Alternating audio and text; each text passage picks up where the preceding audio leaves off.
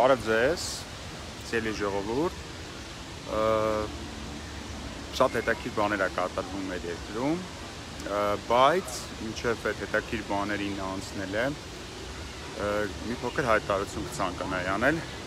որը նաև քիչ անց գրավոր տեսքով կտեղադրվի վետոյի պաշտոնական էջին, ուրեմն հայտարարությունը մոտավորապես բովանդակություն է այդ հայտարարության հետևյալն է, քանի որ շատ ահավոր շատ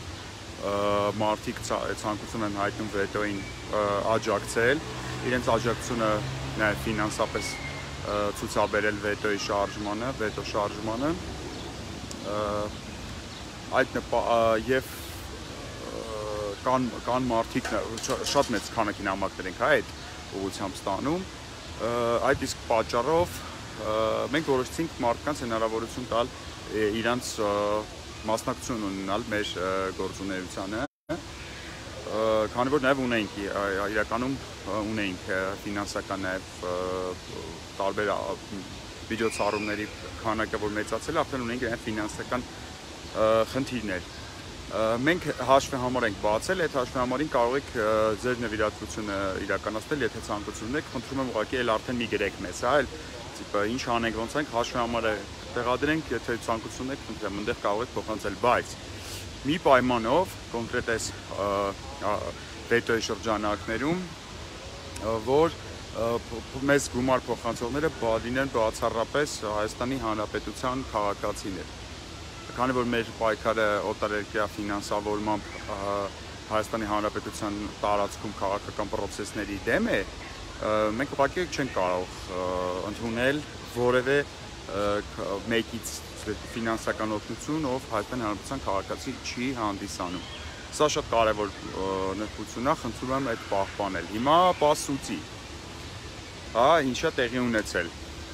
Այսօր Արսեն Խառատյանը հայտարարություն է տարածել, որ ինքը պատրաստվում է ինձ դատի տալ։ Գիտեք, ինքը արդեն շատ խնդալու է, շատ խնդալու բան է։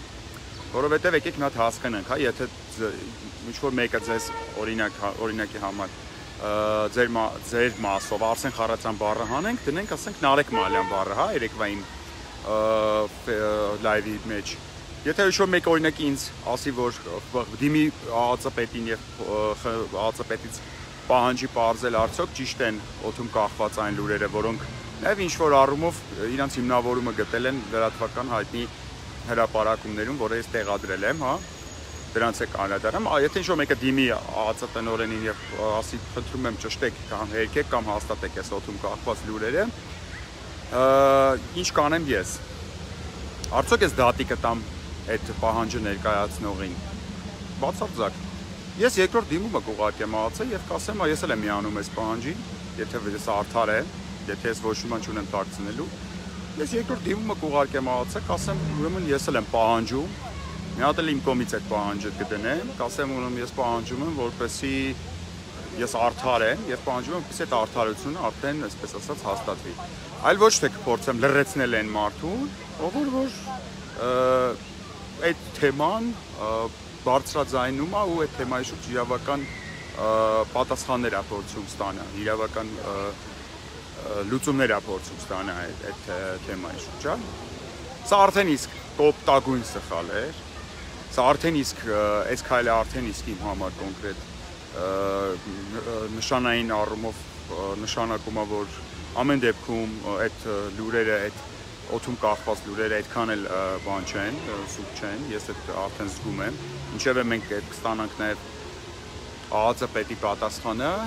մենք երեք գրություն ենք ուղարկել ԱԱԾ տնօրենին, Արտուր Վանեցյանին, մենք կստանանք այդ ԱԱԾ տնօրենից այդ պատասխանը, մենք ավելի կոնկրետ կիմանանք։ Որովհետև սա պետություն է, ու եթե կա ազգային անվտանգության ինչ-որ խնդիր, ինչ-որ ձևով այդ հիմնավորումները ստանանք։ Բայց պարոն Խառատյանը փոխանակ ինքն էլ ուրախանա, հələ մի բան էլ զանգի ինձ շնորհակալություն հայտնի, որ ես այդ 1 տարի շարունակ այս լուրերը քաղաքում շրջագայող շրջանառության մեջ գտնվող լուրերը փորձում եմ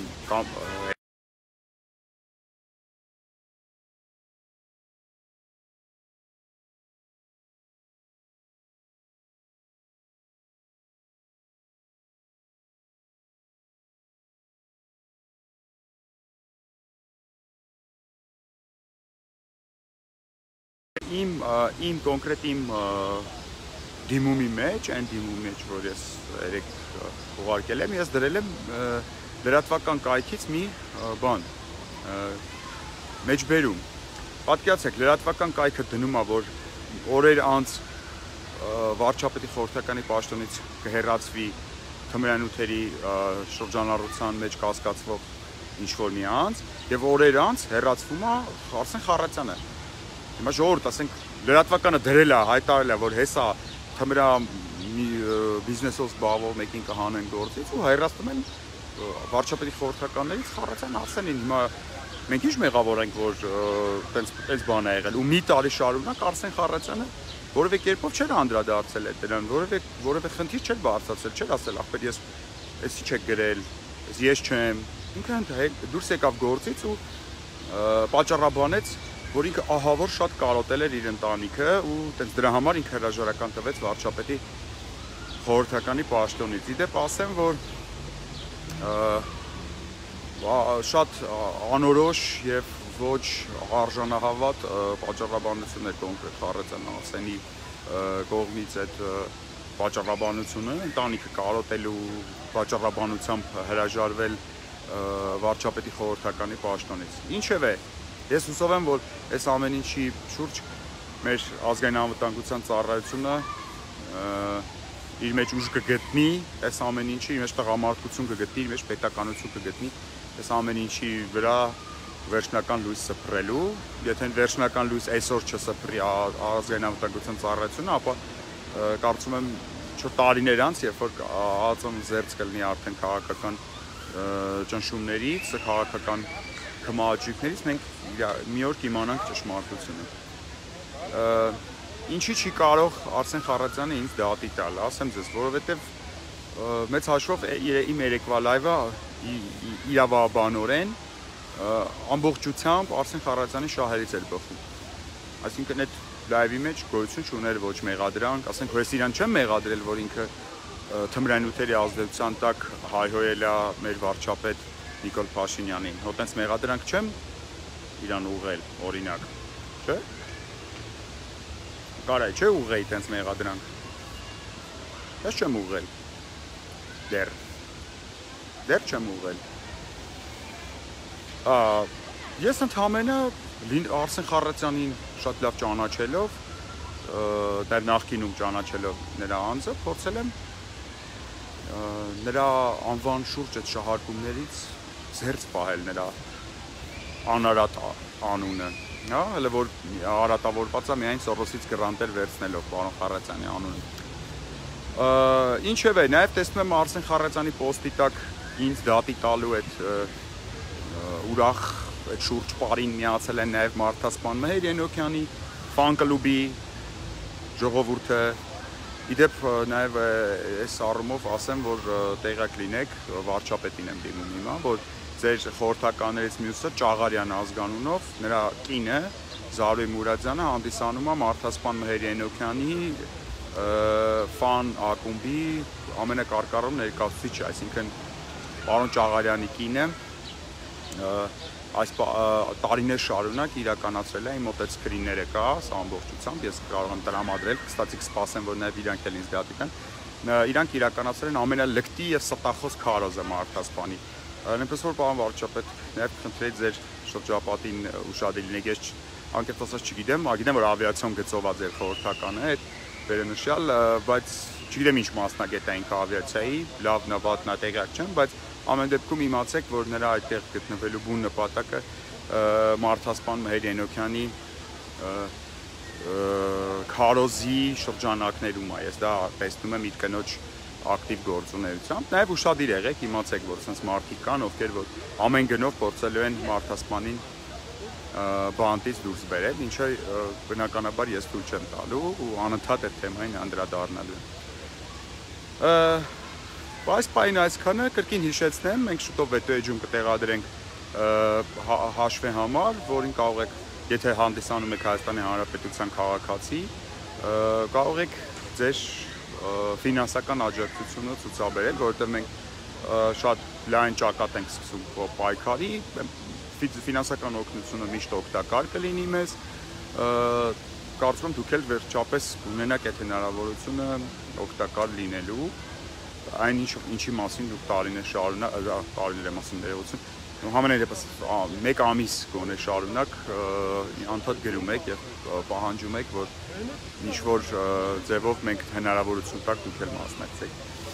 այսքանը ես անհամբեր կսպասեմ այդ դատական process-ին եթե դա տեղի ունենա որտեղ խիստ կասկածում եմ որ դա տեղի ունենա բայց ամեն դեպքում ես այսօր նաեւ պարոն Խառատյանին ուղարկեցի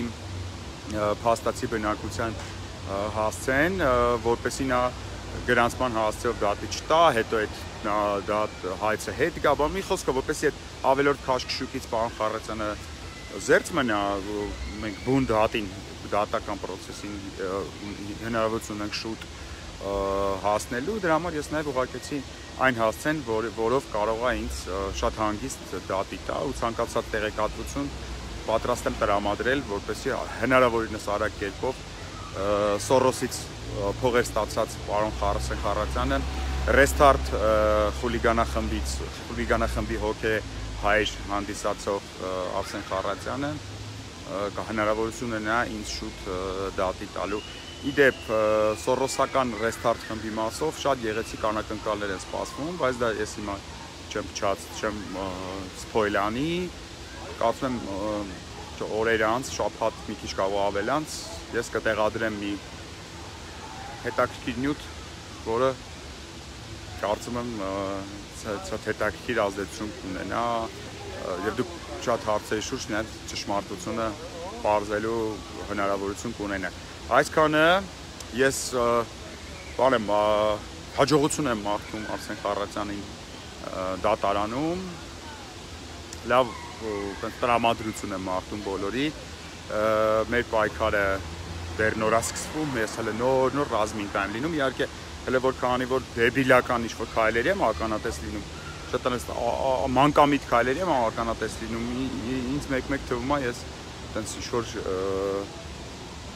երեխաներ լափողի համբավ եմ ձեռք բերում արժանի հակառակորդ հələ չեմ տեսնում այս ամեն ինչում հələ որ տենց մենակ ձախ ձեռով այսինքն չափալախելով շարժվում եմ առաջ ու դա